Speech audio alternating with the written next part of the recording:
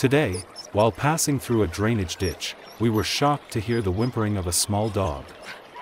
The poor animal was either abandoned or accidentally fell in. Luckily, the ditch was quite shallow but full of trash, sewage, and slime. I immediately stopped the car, climbed down, and grabbed him. The little dog was emitting a strong stench and was soaked. It was shivering non-stop, probably because it was too cold and scared. I also discovered that the animals but had a large patch of hair that had fallen off, exposing the skin inside. Without thinking much, we brought him back to the rescue team and used warm water to bathe him. While helping him massage, I noticed that his balloon-like belly was a bit strange. Its belly seemed too big for the size of the animal and felt a bit hard to the touch. We quickly cleaned up and took the animal to the hospital immediately. On the way, everyone was tense and worried.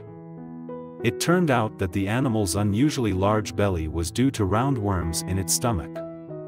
However, what the doctor said next shocked us. Compared to worms, what was more dangerous was that he had a very serious skin disease. His body was starting to lose hair in patches and had to be shaved off forever. The necrotic hair follicles would not be able to grow back. In the coming time, the hair loss on the dog's body would continue to spread throughout the body. And the possibility of growing back was very difficult. However, we still wanted to try our best. After being injected and taking deworming medicine, the doctor gave us a medicine to treat his skin disease. I could only do my best, and whether or not he could recover depended entirely on the dog's luck. Dear friend, thank you for taking the time to watch the story. Please like and follow the channel so you don't miss the next interesting episodes.